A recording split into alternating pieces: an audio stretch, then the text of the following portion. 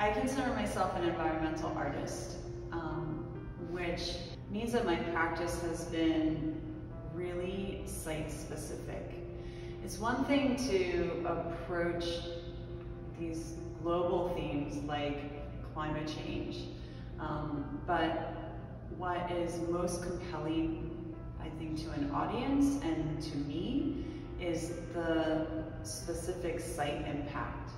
So the best example, or recent example I have for that, is my work this past year at Washington College, where I went in really having this kind of implicit, integral background with it, because I was raised in Maryland, I was raised in DC, and having gone to the Eastern Shore, and just that, just my own personal experience and observations.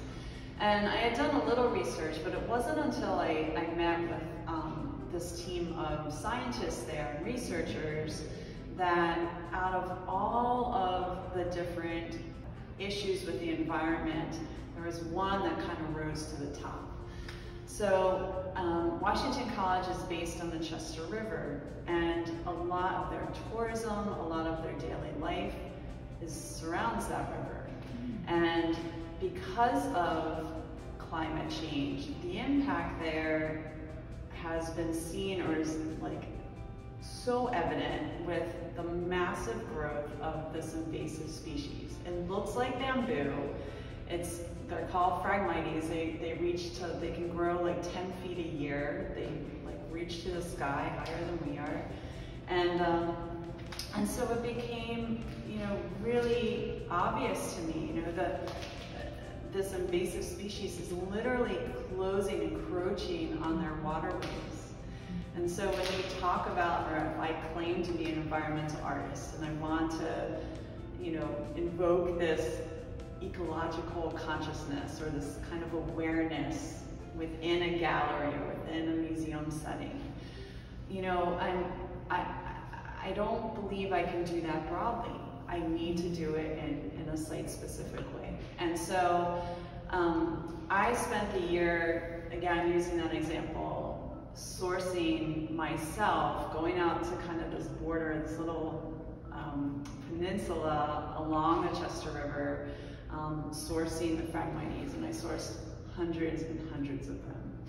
And I learned so much about the land, about tides, about water, about the habitat, about this one specific material.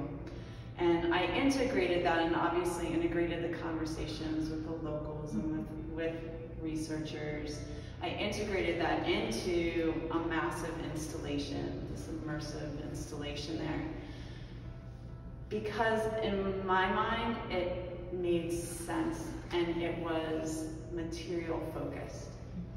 And so what we have here is in my mind, it follows a very same model. So my practice is material focused.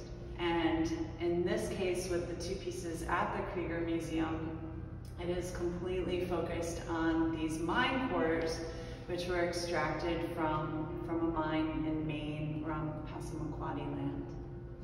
It's been, you can see I'm so excited about the activation that's happened, especially with the outdoor piece, but also with this piece as well. So because my practice is material centered, and I've been working with the mine cores, both pieces are about, these themes of claim, of permanence, of labor. And so my hand is involved with both, but in very different ways. And so this piece, Void 1, is about that void. It's about the cavity that was created when I took, there are over 300 mines here in Maryland, around us, between DC and the border of Maryland. And so when I gathered 324 mine cores and hand traced them, and then remove them, you're left with this kind of remnant, right? You're left with this cavity. And so, you know, the piece outside is almost complementary to that, because my hand is literally in that, like, you know, the heart of my practice, which is humanity's interruption of nature. And so here, man has taken over, you know, 150 years ago, these machines and extracted rock in these pretty forms, right? Rock doesn't come out in cylinders. You know, when you dig in the ground, it doesn't come out in 3-foot cylinders. And taken my hand and placed it in a way that literally connects and interacts with the land here, but also the elements. And so that's what's been incredible to me to witness. So one of the things that I learned really early on and one of the gifts of, you know, extending my practice and expanding it to have these conversations with earth scientists and with geologists, is something called oxidation. And when you take these cores, which have been boxed up and housed, you know, again for a century, and expose them to air, expose them to rain, you know, it's here through December, through the snow. It almost is kind of like when you slice an apple, how the hues, the colors change, the surface changes, and that's what's happened here. And so if you look back, if I look back to how I documented the piece, you know, when I first installed it in June, you'll see a lot of, you know, gray tones. And you'll see some, it's like, almost like this abstract white spiral that's quartz going through it.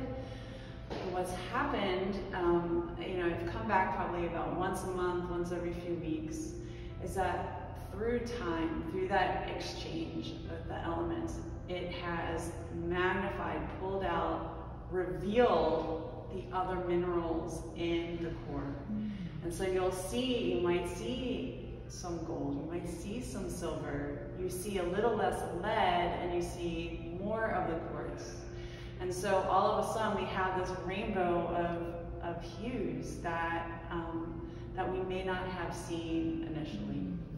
I'm super excited about, you know, this summer, the past 8 weeks, I've focused on creating works on paper using the cores. So I've spent a lot of the summer, when I haven't been going up and back to the mine in Maine, I have been in a materials lab. So it's kind of like it's been a big chemistry lab for me. And so what I've been doing, and what I'm really excited about, is this juxtaposition of, I've made pigment from the actual mine cores and their natural hue, but then I've mixed it with the same chemicals that the mining company uses to extract the cores.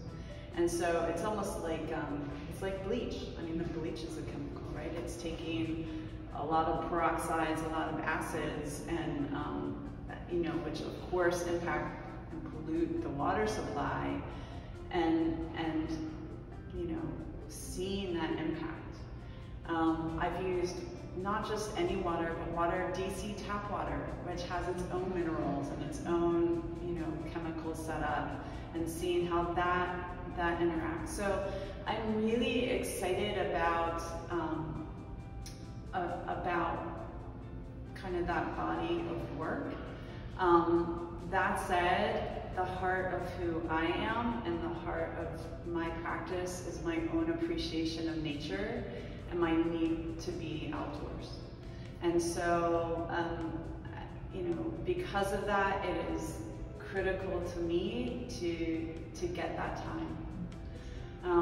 I'm looking, you know, for the opportunity to take that experience and bring it within a gallery to kind of